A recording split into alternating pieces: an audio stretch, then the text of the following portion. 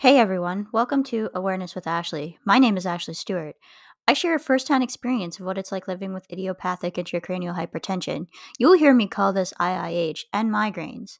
I use my own experience to share what living with IIH and migraines is really like. In this episode, I'm going to be discussing why I haven't been making much content lately and comparing how far I've come in the past few years with IIH and migraines.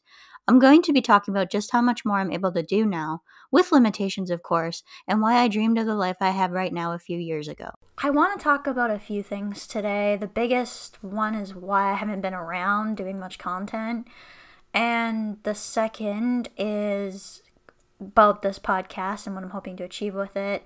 And then the third is kind of the little topic we're going to get into today, which is the reason why I'm not upset, I guess, about why I've had to push back heavily on the amount of content that I'm able to push out right now. I didn't make title slides today. I wanted to play around. I actually just downloaded Final Cut Pro 10 or X or however you want to say that. I finally have a Mac and a computer that can actually run the program, so I took and bit the bullet essentially today and I downloaded that app. So I will need a little bit before I give a review or talk about it much at all, because I haven't really been making any edited content. I'm gonna have to take a long time probably to use this and get used to this new thing. It is quite different, although kind of similar to what iMovie was, but just stepped up its game several notches, I guess. So that's gonna take a little bit of getting used to, and then I want to get this podcast running, so that's gonna take a little bit. Going forward though, as long as I'm not busy doing anything else, so I don't have anything planned, like example, my trip at the end of October, or I'm going to be away, live streams will be on Sundays at 4 o'clock my time, which is the exact time I went live today, so you guys can get an idea of where the time zone is, although it does change a little bit once the time changes back, and we don't observe daylight savings time here, so that's why it'll change, because for the places that do, because we don't change, there's a little bit of a change. So I will let you guys know about that sooner to the time, because it will be a Sunday that the time changes. But I really want to focus on my live content, because I honestly think this allows me to be and do the best type of content, and I think it'll turn into the best podcast content as well. So that's kind of where I'm leaning with that. The podcast is going to take a little bit to launch, so I will make another announcement when that actually goes live. It's just kind of in the first part of the stages, but I've got an intro ready to go, and I will be using this particular video for that and just cutting out the stuff that I don't want to include in that, essentially, which is going to take me learning how to edit that, which I kind of did on the audio editing app that I'm going to be using, which is GarageBand, which is included in the Mac. And so I kind of did that with my intro, so I have a little bit of an idea of how to do the basics, but I'm not sure how it's going to turn out when I actually take this and turn it into an audio-only file and then import that into GarageBand, and I have to learn how to do all of that, and I don't have a lot of time to play with besides on the weekends, and this week I'm going to have a little bit of an extra day though, because of the national holiday that's we're recognizing at work, essentially. So I get an extra day this week on Wednesday, so I'm hoping to be able to play with that a little bit more then. So the podcast may not be out until next week. I apologize for that, but it's something that I wanted to announce and something I'm really looking forward to. I want to get into, though, why I haven't been around. So getting into the topic of work, my hours are pretty much now almost full-time. I'm not full-time, but pretty much in terms of what I can handle and kind of where I want to be, maybe. Well, no, I'm pretty happy actually. As long as I'm getting consistent days off, I'm okay with where I'm at. But with this particular position, it is pretty much full-time, which means that I don't have a lot of energy at the end of the day to work on creative projects. And I don't have a lot of extra days to also work on this content, which means that my content has been suffering. For those of you who really want shorts and all of that, I honestly don't know when I'm going to get back to that, how many there'll be a week if I do get back to that. It will depend if I'm able to stay ahead of it, and essentially there are a lot of things that go into those shorts. I do hope to get back to it eventually. I'm just not sure essentially when that might be. Between doing everything though, like this is a full-time job as well, so I cannot push myself to the point of burnout, and I may have been going through that a little bit with my creativity and all of that, because I reached a point where I really wasn't happy anymore, and I really wasn't wanting to put out my creative stuff. And that's usually a sign when I'm, at the point where I'm not enjoying something anymore, that's probably the reason for it, is I'm just a little bit burnt out. So I may take extended breaks for no reason. I really haven't been on social media all that much in the last month or so. And a lot of it is because I've been exhausted at the end of the day, and I haven't been in the mood to make content. So that's the honest truth with that. I am also wanting to talk a little bit about why I am essentially really, really thankful, despite the fact that I do tend to get frustrated when I can't keep up with YouTube and my social media stuff and my awareness stuff. Why I haven't been frustrated this time. And I think it's because when I reflect and sit down and have time to really, really think about where I'm at, right now, I am at the place that I dreamed and really wanted very, very badly when I was at my worst in 2019. So I've talked about the peaks and valleys, and for those of you who are on the podcast right now, you won't be able to see this picture, but I'm going to do my best to describe it. So I've got, essentially it looks like a valley. At the bottom there's a white dot with an arrow pointed down, kind of showing the decline into 2019, which is when I was dealing with diagnosis and medications and all of that. My worst was when I was on the topiramate in May of 2019. That's when I was on the topiramate and the acetazolamide at once. I think I tolerated that for about 3 or 4 weeks. And then from there, it got a little bit better after I came off the topiramate.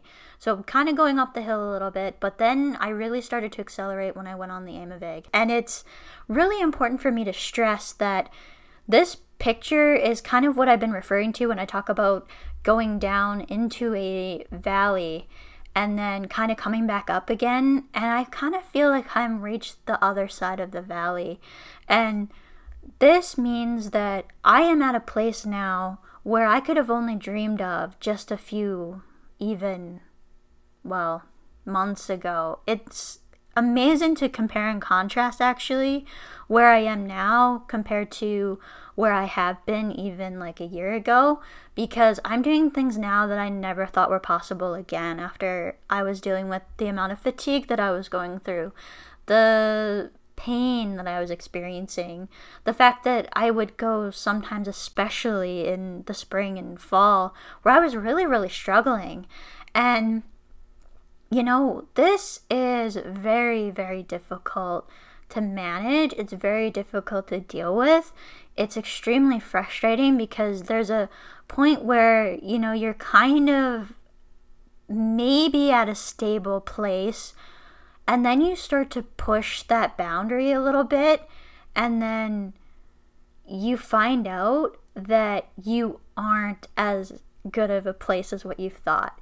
This has actually been the opposite for me lately. So because I have been working a pretty much a full-time position, this position is not quite as active physically as what being a cashier was in the position that I was before, but I still stand for 8 hours a day. I still am quite active. It's a very physical job because there's a lot of up and down and bending, and actually that did scare me a little bit. If I don't kneel down and try to keep my head up, I can actually cause myself some dizziness, especially if I do that for too long a prolonged time. So I have adapted a bit to the situation, and I've adapted so that I'm not bending over, but that I'm actually working it so that I kneel down and that I'm not actually bending, and I minimize any bending. There are even times where I have to bend from my knees as well, but it's not a totally prolonged thing. And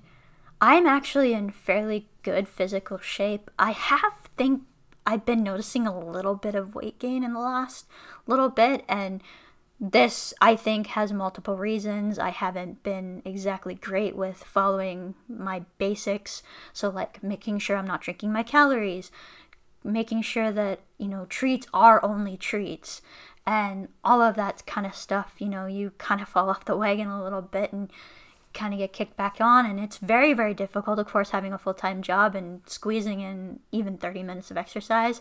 I did actually manage to get in my exercise today. Unfortunately, I didn't prop it up on here to share it, but I did go about 6.2 miles on the bike, which is great. Sundays are, again, not only my live stream day, but I'm hoping to squeeze in my workouts there as well. Maybe eventually I'll be able to squeeze it in on the Wednesdays. That actually splits it up quite nicely. Ideally, I get up to 3 days a week, but I'll worry about that in a little bit and find out when that might work best for me. When I was on the Tapirame, I was at my lowest. I could barely get off the couch. I wasn't able to function at all. I can't tell you how bad that felt and how frustrated. Well, I didn't really actually have time to feel frustrated because I was so sick. And there was a point last year where I was starting to get frustrated because I felt like, oh, maybe my gap in my resume is hurting me to a point. Okay, not last year, the year before that, when I was starting to look for work, because I keep forgetting I've been at the place I'm at for about a year now. So I guess it might have been, a year ago in about April or so. So maybe a year and a half ago, more than 2 years. But, kind of get the idea of time there. And it's because I was feeling much better and I felt like I was able to maybe start to do something, but I wasn't sure exactly where my limitations would be. And over the past year, that's actually what I've been trying to figure out. What are my limitations and how far can I go before I push myself too far? And so far, I found those limits a few times. So I talked about how burnt out I was in July, and that was mainly due to work. And so that's why there wasn't much content in the summer. I was really trying to recuperate from that. And now that we're kind of almost through September and I've had a very consistent schedule for a little bit, I can actually finally say, I think I found something that not only will work, but that is going to be my career. And that's the most important thing to me, is that I am very, very happy. I'm the happiest I've been in a very long time. I know I've said that before and then come back and went, actually, maybe I'm not as happy as what I thought I was. I'm really, really starting to dig deep down and find out I'm not happy where I am. And I can honestly say now, no, this has probably been the best that I've been in many, many years. Probably since my first semester of 4th year of university, where I was doing almost all electives, so it was almost all classes I was interested in. And I mean, that last semester was awesome too in many ways because it was all more classes that I was interested in with biochemistry. It was difficult too because it was so much information and really difficult because it was all biochem classes. But I got sick also not very far into that semester, so I really wasn't able to soak it up and enjoy it. And so that first semester, 4th year, when I was feeling good and really, really enjoying school and finally felt like I'd found a group of people that I got along with outside of classes, it was probably my peak of my university experience. I kind of feel like that now in a different way. And, I can see this being a long-term thing, and I think that's the most important thing to stress. I am at a place now that I only dreamed about a few years ago, and I honestly didn't think it was possible, as I said earlier. So when you're at the point where you can't even go a few hours without really, really struggling with your energy levels or having migraines almost constantly, around the time that I was at my worst, I can't remember a day that I had that I didn't have some type of head pain or headache. And now I really am kind of limited to migraines. Well, it depends on the weather. Like, the weather actually does play a huge role in my migraines. As long as the weather is behaving, which it's starting to kind of change again. So, like, fall and spring are always very, very rough depending on the weather changing and how much it goes up and down and back and forth and all of that.